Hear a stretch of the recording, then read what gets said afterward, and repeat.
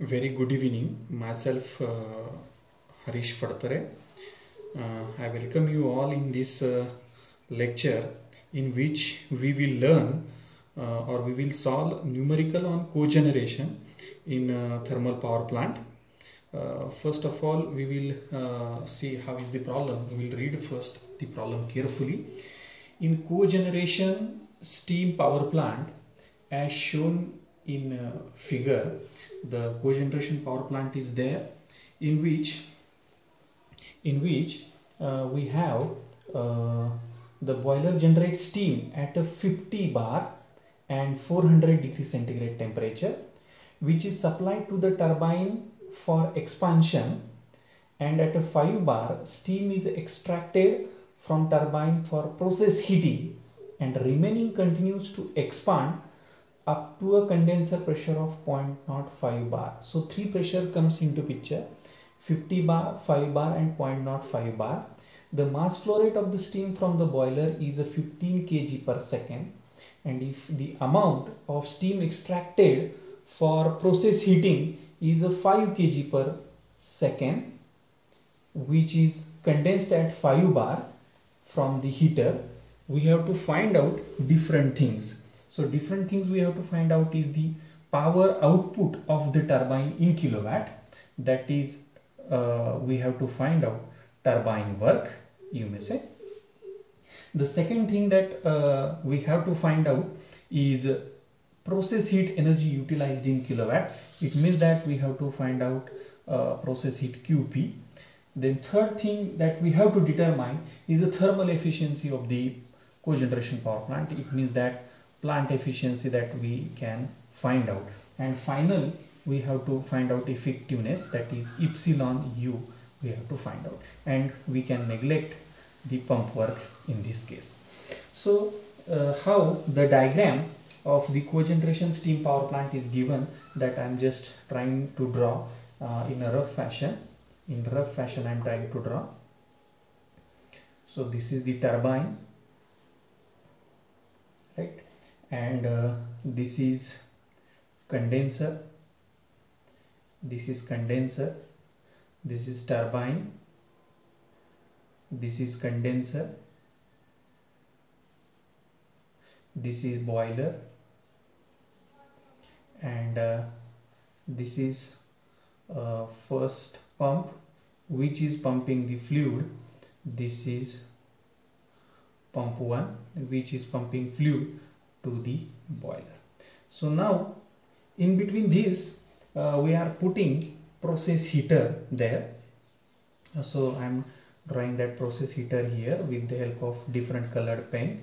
This is process heater, and this process heater is extracting certain amount of steam from this turbine, and then we are feeding it back with the help of another feed pump to this main line of the cycle. So with this I have now I am just locating the direction of the flow of the working fluid. The working fluid is flowing in this fashion all the way. This is the working fluid, and there is no any kind of PRV wall is there. So there is no PRV wall, so it is not necessary actually to draw the PRV wall, which is not there. And this is the pump 1, this is pump 1, and this one is the pump 2, which is handling these process heater condensate. This pump 1 is handling the condensate, and this is the turbine, and this is the turbine output shaft, which gives us a shaft work. So as the different given things, I am just putting the different thermodynamic state points. This is the state point 1, this is the state point 2. Now the third state point I am just locating here, means when the pump condensate of both the pump are mixing, I am putting the 0.3, and this is point after boiler I am putting 0.4, and here I am putting 0.5, which is not existed. in this figure. So then also I am putting 0.6 there. Here is 0.6, here is 0.7 after turbine, and here I have 0.7, and this is the condenser. So, and remaining point is this 0.8 after process heating, after getting fluid from the process heater, and this point is 0.9. So these are the different points just I have located there. So with this I can show the same flow diagram on this TS diagram. So I am just drawing TS diagram here. This is the TS diagram. This is the dome region again. Now how I can draw the TS diagram for the cogeneration. See this again, I have the reference point. Again I am taking 1 to 2. This is the feed pump 1 to 2. Then I have the constant pressure heat addition in the boiler, and this is the expansion in the turbine. But see how is the expansion. Expansion is in 2 stages.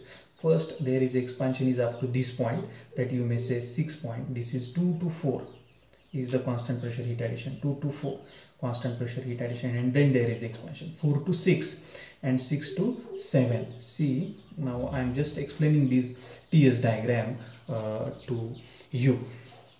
Now see 1 to 2, this is the pumping operation. 2 to 4, I am directly jumping to the 0.4 constant pressure heat addition in boiler. The whatever may be the fluid, whatever may be the amount of working fluid which is flowing at the distinct places. 2 to 4, 4 to 6. This is 4 to 6, right? And then there is a bleeding of the or extraction of the steam is there, or you may say over here I am just locating the 0.6, and this is 0.7. So this is the condenser operation, and just bleeding, after bleeding, this is the bleeding of the steam, and then pump 2 again will feed it back to the main line as such. So this is a 6 point, this is a 7 point, this is the condenser, and this is the process heater, and this is the boiler. So the different pressure values we have. This is the P4 pressure, that is the maximum pressure in the cycle, which is 50 bar, which is given in the problem. This is P6, which is given in the problem, that is a 5 bar, and this is P7, which is 0.05 bar. So these 3 pressure values, this is maximum pressure in the cycle, this is the intermediate pressure, and this is the minimum pressure in the cycle. So now the next thing is the amount of mass flow rate at the distinct places. Here we know that is 50 kg per second fluid is flowing in the first stage. Here is the extraction of 5 kg per second, and remaining through this line only 10 kg per second mass flow rate is there. 10 kg per second mass flow rate is there. Now further thing is very important, that is this point is 6, this point is 7, this point is 8, and this point is 9. Now here 2 flows gets mixed, and the fluid, working fluid we are supplying to the boiler, which is having enthalpy which is in between these 2 points, 2 and 9. So this point is a 3. 3 point is the very important point as far as in order to have the solution of this cogeneration problem. So 3 point lies in between this point 2 and 9, because see, whatever the condensate I am getting, it is having lower enthalpy, and whatever the condensate I am getting from the process heater, it is having higher enthalpy. When and when I am doing energy balance of these 2 mixture, when I am doing the energy balance, this H3 value is lesser than H9 and greater than H2. So I am just locating this point in between these 2 points as such. So these 3 pressure values, these distinct mass flow rates I have shown, and these thermodynamic state points I have shown there in the diagram. Now same this TS diagram, same cogeneration, I am representing on HS diagram, that is Mollier chart also. So this is HS diagram. So when I am considering HS diagram, in case of HS diagram, the dome region is somewhat like this, and the three different pressure values, the maximum pressure, minimum pressure and intermediate pressure. And now I am drawing this expansion line. This is again HS diagram. On HS diagram also I will find vertical line, same as like this. This is a 4 point, thermodynamic state 0.6, and this is 7. So here mass flow rate is a 15 kg per second, here extraction is there, and here mass flow rate is a 10 kg per second as usual. And the further very important thing is, here enthalpy is H4, here enthalpy is H6, here enthalpy is H7. So directly from the Mollier chart I can note down this value, H4, H6 and H7. There is no any kind of issue in this. So this I have is the Mollier chart. This I have a Mollier chart. Now with this we can solve, with this data we can solve further thing. First of all, we will write given data of this problem. Given data, first of all, I am just trying to write given data. That is very important. First I have a value of P4. P4 is 50 bar. P4 is a 50 bar, and T soup is 400 degrees centigrade. So P6 is 5 bar. This is intermediate pressure, this is maximum pressure, intermediate pressure. And P7, this minimum pressure in the cycle, that is condenser pressure, that is 0.05 bar. So from Mollier chart we can find out, very important thing is H4, H6 and H7. So H4 is 3200 kilojoule per kg. We have H6 2675 kilojoule per kg, and this is 2315 kilojoule per kg. See, these values we can directly obtain on ordinate of HS diagram. Ordinate on HS diagram. Now from steam table, what we can find out, at 0.05 bar I have HF1 is equal to H1 is equal to 137.8 kilojoule per kg, and at 5 bar from steam table itself I will get H8 is equal to 640.1 kilojoule per kg. With this I can find out distinct parameters which we require. That is, first one is the W.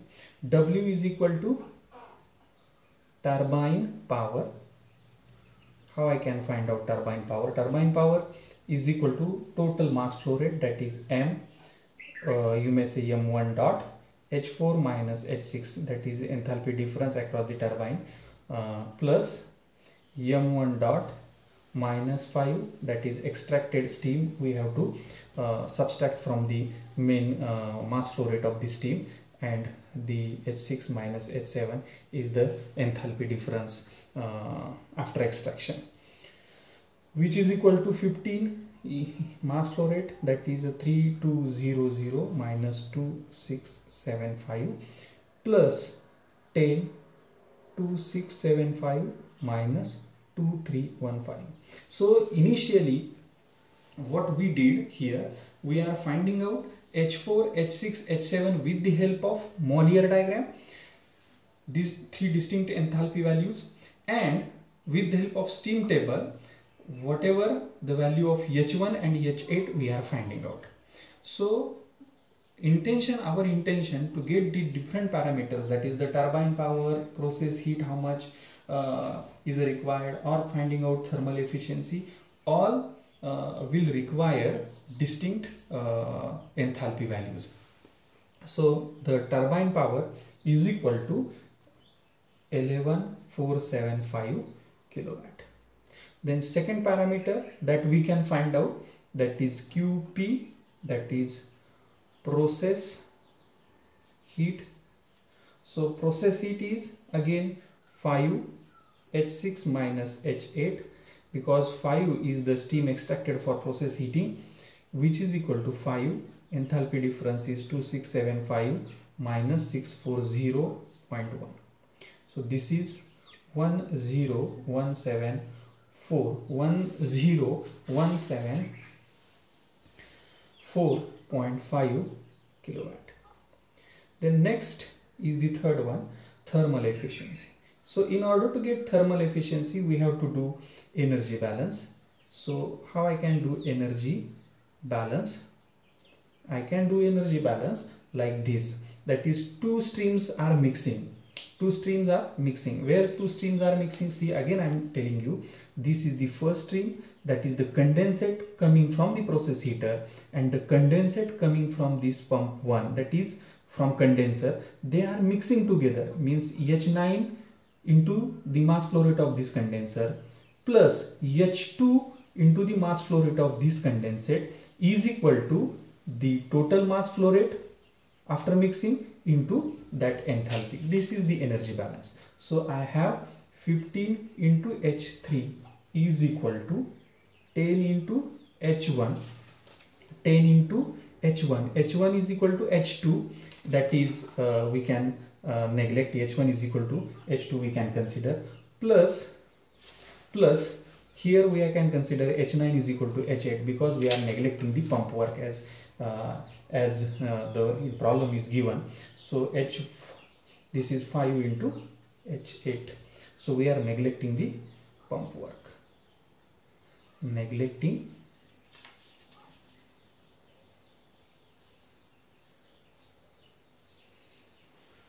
pump work. So further I can find out unknown value of H3 with this.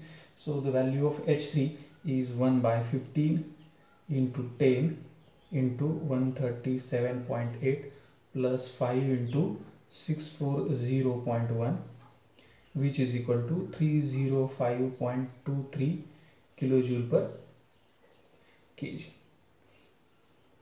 So with this I can find out heat added inside the boiler is a 15 into H4 minus H3, which is equal to 15,3200 minus 305.23, which is equal to 43421.5 kilowatt or kilojoule per second or kilowatt.